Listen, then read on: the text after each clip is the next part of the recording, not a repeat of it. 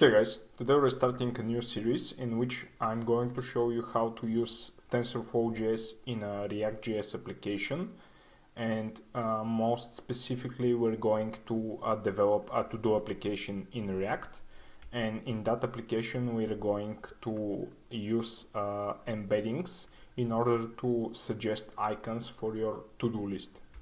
So basically I'm going to show you how to implement this, and this is called the Qt list or whatever.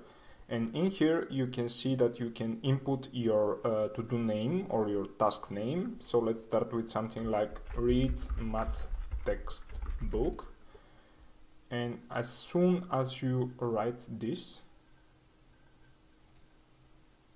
you're going to see that there is a suggestion for your icon, and in this case is going to be a book. So I'm going to accept the suggestion by clicking on it, and then I'm going to save the task. Again, I'm going to try out some new task. Let's say hit the gym, and again we have a suggestion, and this time the suggestion is this running icon or sports icon, whatever you want to call that. And I'm going to accept that, and then I'm going to save the task again. And as you can see, each icon actually has a different color.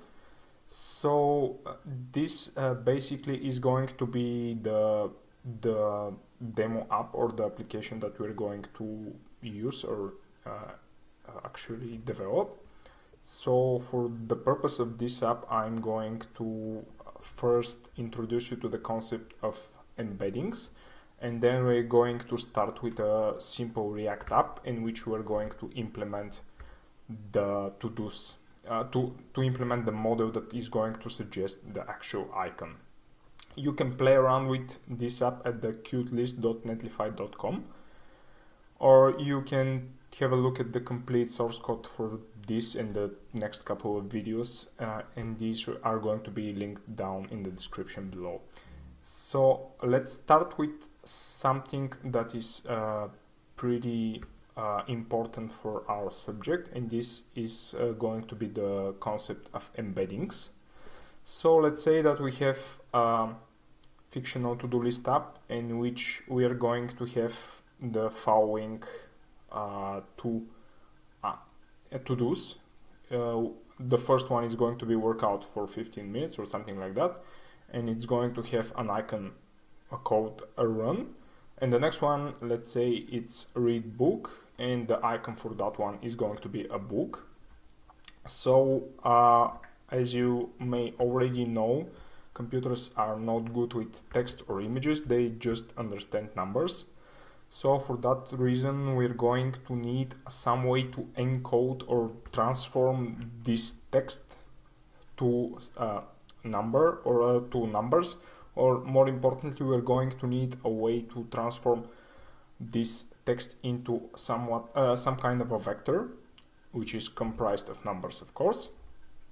So for this reason, we can employ actually different strategies, and those strategies, depending on the task you might have, might work better or they might not perform as well as you would like.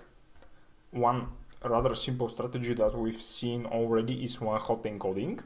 So in this approach, we can use actually the one-hot encoded vectors, which basically represent each word with 1 and then a couple of zeros, and each zero is going to be the other words in the complete vocabulary of your task. So here is an example. Let's say that we have hit the gym to do as an example, and let's say that our complete vocabulary is comprised of hit, run, and the and gym. So in this case, we can encode the hit word with 1 and then followed by zeros, the word encoded with 2 zeros, 1 and then again a 0 at the end, and gym we can encode with zeros and 1 at the end. So one particular negative of this approach is that actually we can't use these vectors to compute to compute the similarity between to-dos, something we are going to need to do in order to classify our to-dos and suggest icons for those. And the other thing is that this representation is very inefficient as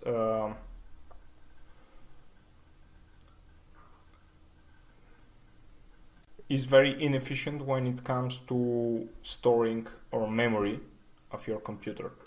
So let's have a look at the embeddings representation, which is somewhat of a new concept for us. And this is the concept of word embeddings.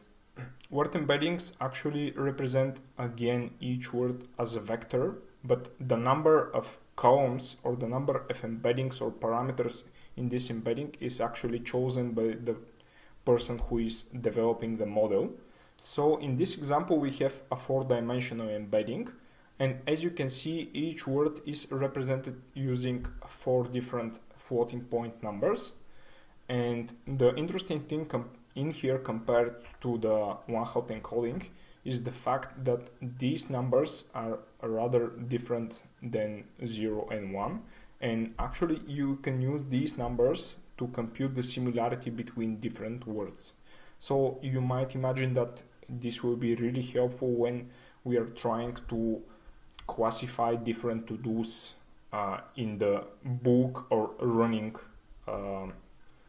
when suggesting different icons for the running and the running and the book icons that we have in our example.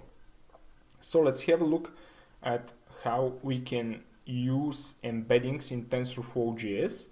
For now, I'm going to show you a really simple example, and this example starts with this set of to-dos. So we have, let me magnify that. We have hit the gym, go for a run, study math, watch biology lectures, date with Michelle, and have dinner with Pam. So as you can see, those to-dos, or those, you can pair the first two, the third and the fourth, and the fifth and the sixth to-do. They belong to somewhat similar categories. So can we develop an algorithm that is going to agree with us that these pairs actually are relatively similar? And again, I'm going to show you in the later videos why this is important and how we can use that to suggest icons for to-dos that we haven't seen before. So let's start with developing a simple project in VS Code, and this project is going to be using a simple template.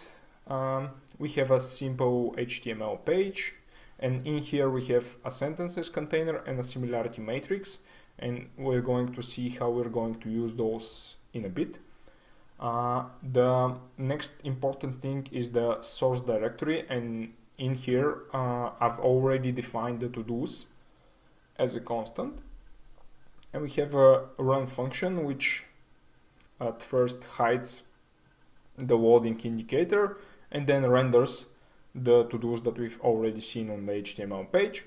We have another file called similarity matrix that I'm not going to show the source code for it, but you can have a look at it later when you are browsing through the complete source code. And we have some styling in the form of CSS. So let's start by developing a simple let me actually delete this file.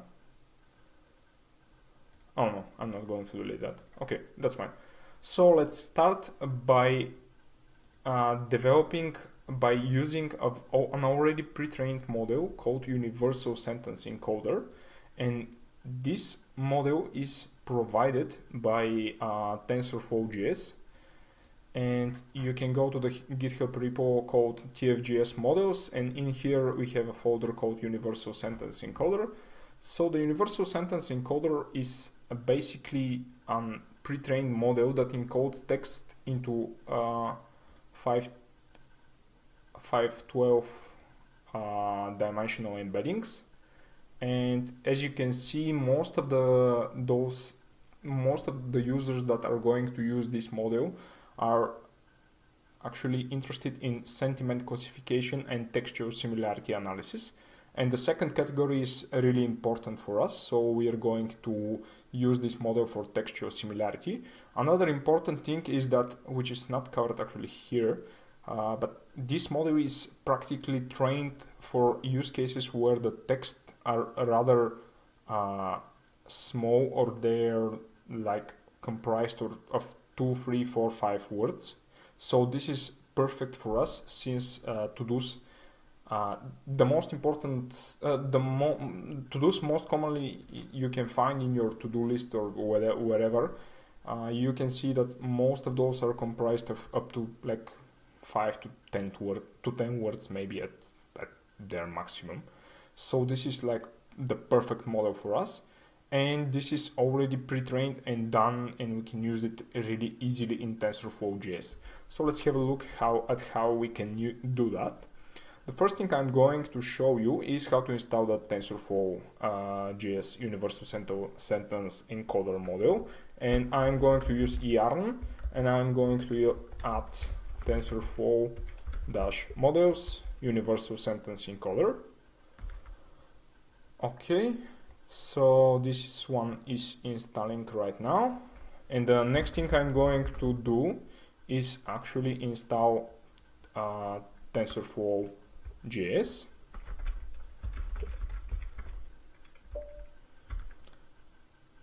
Okay,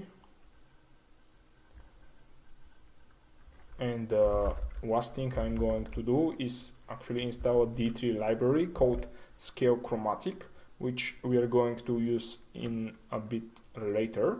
And this one is actually used in the similarity matrix code, so I'm not going to show you how you're going to use that.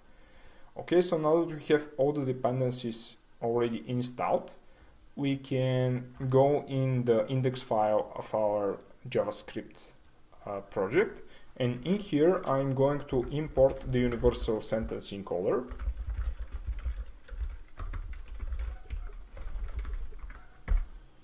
Like that. And to use this, I'm going to load the model in the run function, and we're going to do that using the load method. So just to check if everything is running smoothly, I'm going to start the yarn, and this is going to build our project, and I'm going to just make sure that everything is running smoothly in here. And as you can see, the model is loading. Let me check if there are any errors. And as you can see, cannot access model before initialization.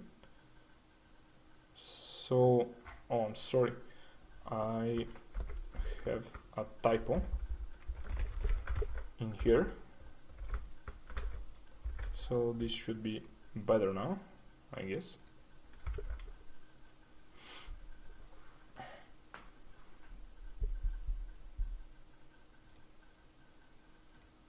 Okay, so we have our sentences, so everything should be running smoothly.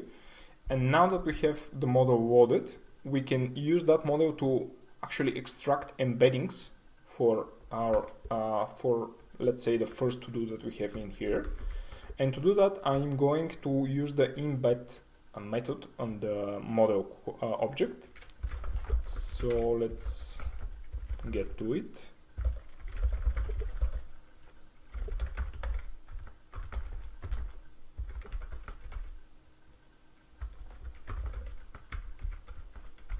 Okay, so after I have the embedding, I'm going to take the shape of the resulting tensor, and I expect the resulting tensor to be of shape 1 because we have only one example in here, and then 512 for the each embedding that this model is trained with. And if I go to the console, you can see that we have a indeed a shape of 1 and 512.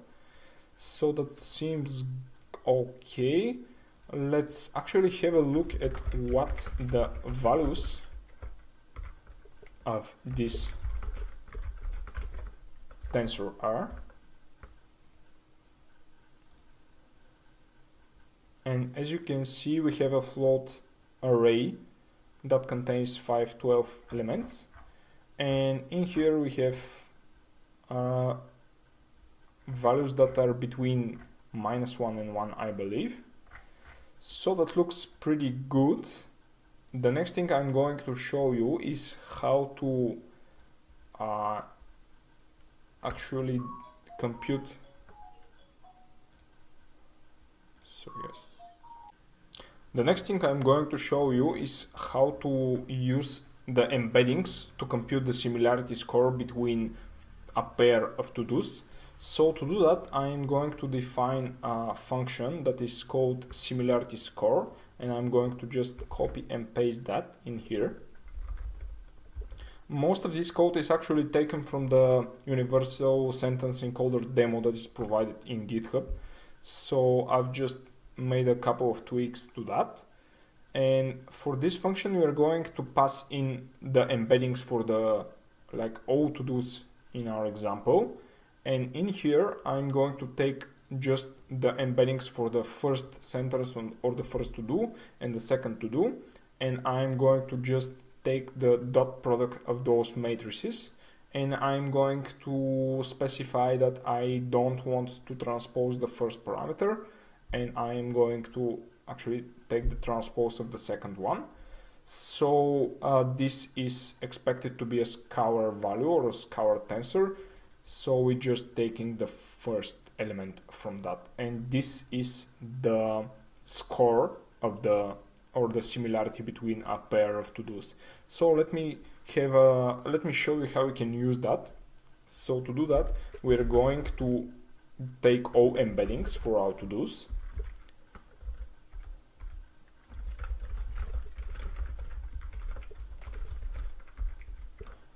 Then I'm going to take the pair, the similarity score of the first pair of our to-dos. Note that this is an async function. So in here, I'm going to pass in the index 0 for the first element and the 1 for the second element. And I'm going to pass in the to-do embeddings. And I'm going to print out the resulting score like that. And as you can see, I'm just printing the 0th element, the first element, and then the score that is returned from this function. So the resulting execution should be something like, okay, so we have the result, which is something along the lines, let me just increase that for you guys. So we have a similarity of roughly 0.6 between these two, which is okay, because the similarity should fluctuate between, or should range from 0 to 1. So a similarity of 0.6 is actually pretty large or pretty good. So let me check the same thing, but for the first and the third element, or the third to do. So this is hit the gym and study math, and in here we expect the similarity to be much less. So let's try out this, and I'm going to just yank that first, third, yep, first, third. And again, I'm going to print the similarity between those. Yep. First, third. Okay, so let's have a look.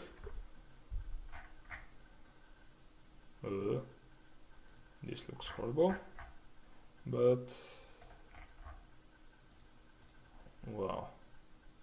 Let me just check that. Okay, so we have hit the gym, go for a run, again the same similarity and hit the gym study math, we have a similarity of about 0.4, which is much less, something that we really expect, and this looks pretty good actually.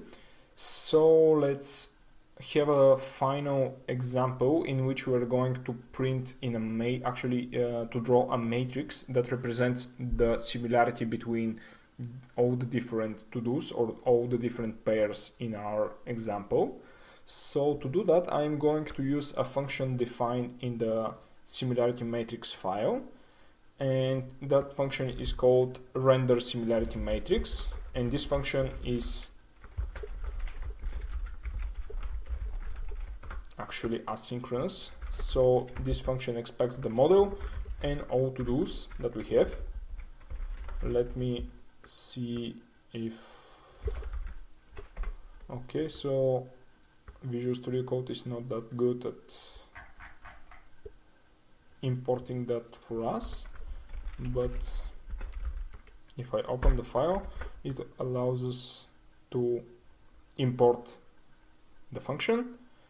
And for now, if I show you the result, you can see that each pair is drawn as a similarity score. We have pretty much the same thing. The similarity between the first and the second to-do item is pretty large. The similarity between the third and the fourth to-do is again pretty large too, and the fifth and the sixth is pretty large as well. So as you can see, using a pre-trained model, we can use that pre-trained model and develop rather easily a way to score how similar two phrases or two to-dos are. How we can use that to develop the Qt list app, I'm going to show you in the next couple of videos, but we are pretty much done with developing embeddings and understanding what embeddings are. Once again, I'm going to put the complete source code in the link below. Please like and subscribe, so I'll show you how to develop the complete Qt list app in the next couple of videos. Thanks for watching. Bye guys.